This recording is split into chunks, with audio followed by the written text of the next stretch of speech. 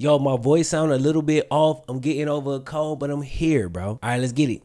So January was obviously a super busy month. You had the college football playoffs, the NFL playoffs, national championship, Super Bowl, and all the AB stuff that we had to cover, along with, of course, the staple series on the channel, What Happened To Us, baby. So unfortunately, I wasn't able to cover the XFL news as often as I would have liked, but today, we getting back to it.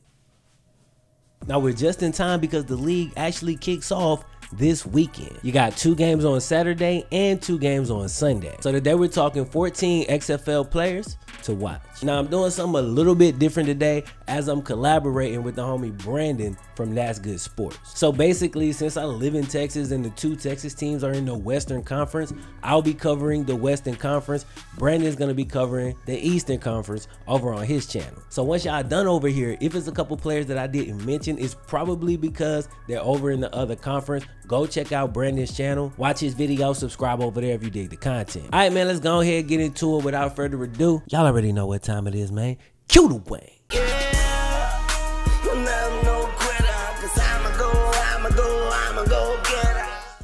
All right, kicking off with the Dallas Renegades, let's start out with the assumed starting quarterback, Landry Jones. Now, most of y'all are likely familiar with Landry from the time he spent in Oklahoma. Dude went there in 2008 as a freshman, and after a redshirt year, he ended up being a 4-year starter. Now, once you hear that 4-year starter, you can start to understand part of his journey to the XFL. He returned for the dreaded senior season. Now, dude was projected as a 1st or a 2nd round talent before that, but of course there was little to no upside. Went back for that last year, and even though his senior season stats were actually really good and probably his best all around of his college career, he ended up having a really rough week at the Senior Bowl, and that, along with the fact that people thought he had already reached his ceiling, really ended up hurting his draft stock. So he ended up going in the 4th round to the Steelers. Now, with all of that said, dude actually has a lot of ability, bro. He threw for over 4,000 yards every year of his college career except his freshman season, and in that year he threw for 3,000 yards, okay? 16,000 total pass yards at Oklahoma with 123 touchdowns and only 53 interceptions. That's more yards than other notable Oklahoma quarterback Baker Mayfield, okay? The issue is Landry's touchdown to interception ratio isn't in the same league as Baker. Baker never threw double-digit interceptions in college. Landry threw double-digit picks every single year he was in college. Still, with that said, he's got solid arm strength, good size at 6'4", 225. Dude's a sturdy leader, but I always felt he didn't have that edge. You know what I'm saying? He never had that chip on his shoulder like a Brady, a Mahomes, a Deshaun Watson, or younger quarterbacks like Baker or Joe Burrow. He started 5 NFL games and his stats ain't nothing special, but with the NFL experience that he has and a ton of big-time college success, I think Landry Jones is a good quarterback to start building a pro team in a brand new league. You know what I'm saying? I feel like that's a good choice. Somebody that knows the ropes and ain't gonna get out there on live TV and panic. All right, next up we got running back Cameron Artis-Payne, one of those former JUCO athletes. Dude went to Auburn in 2013, and during his sophomore season he ran for 1,600 yards and 13 touchdowns, okay? He was kind of a one-year wonder, ran a 4.5 and ended up going in the 5th round in the 2015 draft to the Panthers. He played in 32 NFL games from 2015 to 2018, but only started in 3 of them. So yeah, he didn't have a remarkable career, little bit less than 500 total rush yards and 5 TDs, was always seen as a patient runner, but could sometimes be a little bit too patient, not realizing when the play is over and it's time to just duck your head and get 2 to 3 yards. So while he might not be an elite athlete, he does have some NFL experience, and dude is a solid runner. At 30 years old though, I do wonder if younger backs that might not have as big a name might come in and outperform him. And the only reason I say that is because younger backs a lot of times will have a bit more juice in their legs, and that can go a long way. All right, speaking of juice, let's talk about Jeff Badet. Solid college career, ran a 4.27 at Oklahoma's Pro Day a couple years back, and dude's really got a chance to take off in the XFL. I mean, speed kills. We know this. So if they utilize his speed correctly, this dude could actually end up being one of those guys that pulls people into the league. He's also kind of making a case to be the he hate me of this new version of the XFL, if you will. In case you missed the video I did on him, He Hate Me's original plan was to change the name on the back of his jersey every single week. The first name just happened to stick so much to the point that he just decided to keep it. What Jeff Badette has been doing is changing his visor every single week, and he's got all of these dope ass logos and these dope designs. Very unique, man. I don't know how well he can see out of these things. If he drop a wide open pass because of this, then he'll go down in infamy for all the wrong reasons. But this is definitely a cool thing to get the marketing going, and this is a player you definitely want to watch. You don't have old brands like the Steelers and the Cowboys that carry things, so you're gonna need these players to become stars, at least a few of them. One last player on this team I want to point out, and that's Floyd Allen, a player whose full story I've covered in a What Happened To video. Floyd's story is dope. He's a JUCO guy, walked on at Ole Miss, and eventually was awarded a scholarship. Dude scraped and clawed for every football opportunity that has come to him.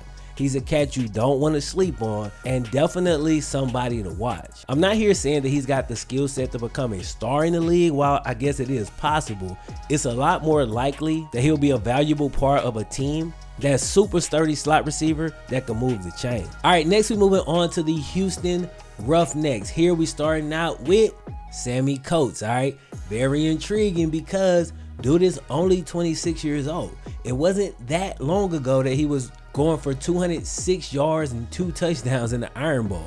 At 6'1", 212, he ran a 4.40 and got drafted in the 3rd round by the Steelers back in 2015. But unfortunately, he only had one decent year in the league. Now, that was in 2016 when he went for 435 yards on 21 catches and scored 2 touchdowns.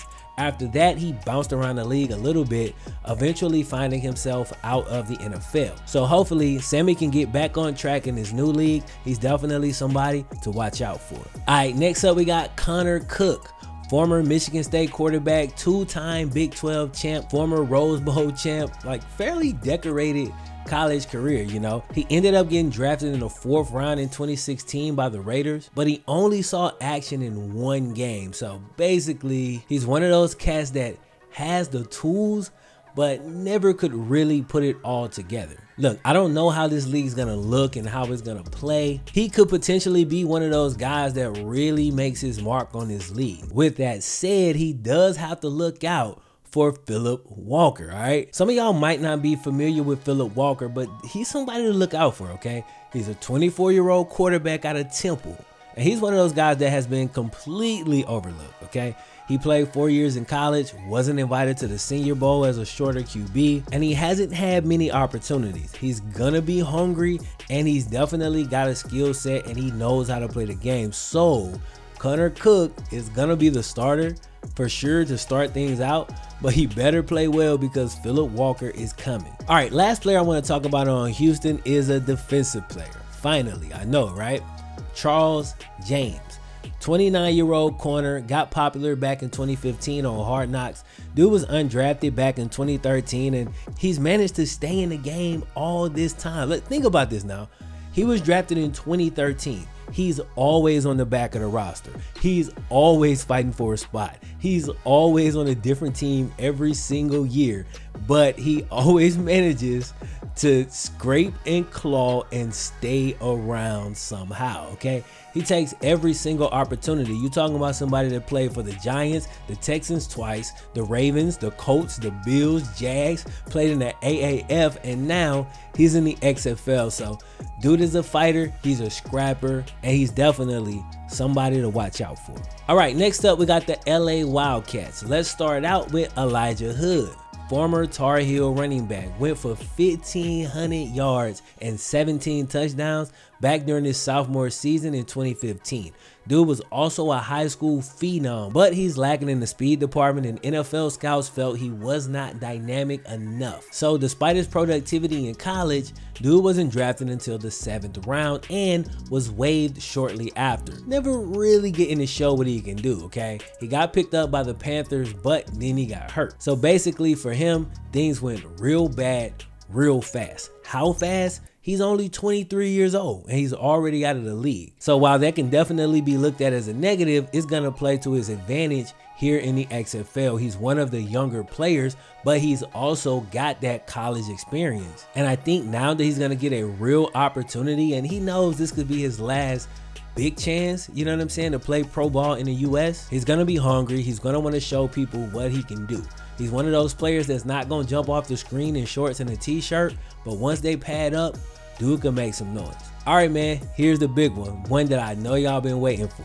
Shawn Oakman. Now, I gotta say this, I have a full 15-minute mini documentary on Shawn Oakman called What Happened to Shawn Oakman. Of course, I go through his whole story. I break it all down, all the trouble he got into, the details. Y'all know how I do it. But to give you the short of it really quick, basically, he was falsely accused in college, and it literally ruined his football career. Years later, after he hadn't been drafted and had been out of football too long to get a shot in the NFL, the accuser admitted to lying and Shawn was found innocent. For him, the XFL is a chance at redemption, a chance to get back something that was stolen from him. If he still got the goods out there on the field, maybe he can turn this into something much bigger, but people who remember him for the beast that he was at Baylor and all those memes that was created because of him are definitely pulling for the man. I'm one of those people.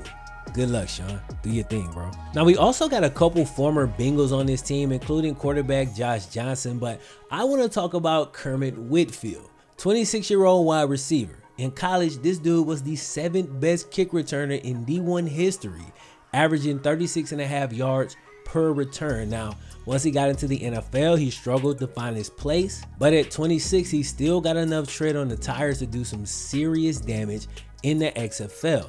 Also, with the altered kick return rules, I can really see this dude becoming a star in this league. Watch out for Kermit Whitfield. Dude could make some serious noise. Now, for the last team of the day, we have the Seattle Dragons. All right, I want to talk about a lesser known player, Fred Ross, 6'2" wide receiver, played at Mississippi State, very productive in his final 2 seasons there. Ended up going undrafted, got picked up by the Panthers, unfortunately got hurt. Y'all know how it goes, bro. Undrafted player get hurt, of course he got waived. Kind of a slept on wide receiver in my opinion. I think he's got a really good quarterback that I'm about to talk about in a second. He's got really strong hands, he knows how to attack the ball, had basically 2 1,000-yard seasons back to back at Mississippi State. I think Fred Ross might be a receiver to watch. Now, the last player I'm going to talk about today, Brandon Silvers. Most of y'all remember this cat from the AAF. Dude was really impressive in the few games that he played in that league. And then as a reward for how well he played, he was one of the first AAF guys to get a shot in the NFL after that league folded. What a lot of people don't know is before the AAF, he played 4 years at Troy, where he threw for over 10,000 yards, completing 64% of his passes.